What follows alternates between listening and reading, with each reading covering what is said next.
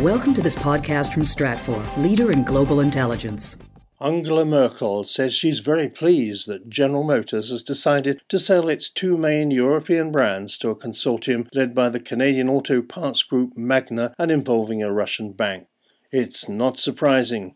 Just 2 weeks before the German elections, Germany's Chancellor has a vote-warming guarantee that the factories in her country of the main Opel brand will remain open, which might just be enough to take voters' minds off the Afghanistan issue. Hello and welcome to Stratfor. I'm Colin Chapman.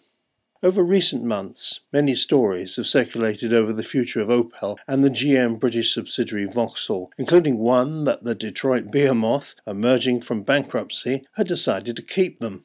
All were wrong. Today, Germany's Merkel, the most powerful politician in Europe, could hardly contain her delight. The deal secures, at least for the foreseeable future, all or most of the jobs of Opel's 25,000 workers in Germany, who likely will see their livelihoods as an issue more critical than the role of a German commander in Afghanistan triggering a bombing by an American plane that killed civilians, as well as Taliban militants.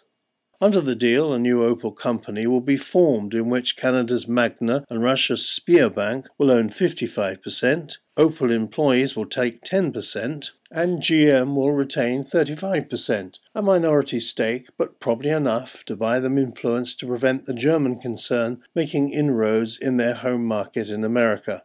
It also continues to give GM a stake in markets that Opel has developed successfully in China and Latin America.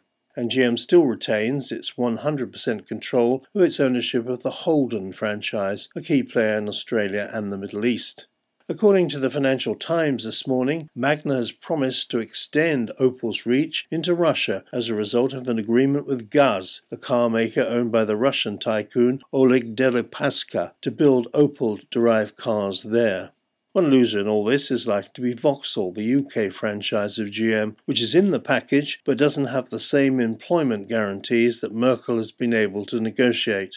Her win is likely to be Gordon Brown's loss if, as he approaches elections next year, there turns out to be job cuts at Vauxhall's factories near London and Liverpool. But Merkel's win didn't come cheap. Her government has provided the new Opel company with loan guarantees worth $6.5 billion.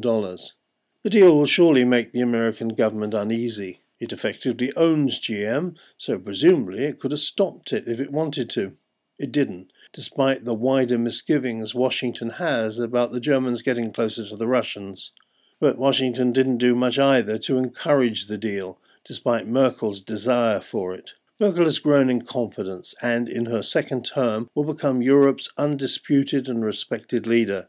Just how US-German relations develop while Germany becomes politically and economically closer to Russia will be fascinating to students of geopolitics and observers of the European Union. A text analysis, Germany, a deal for Opel, is now on our website at www.stratfor.com. I'm Colin Chapman. Thanks for joining me.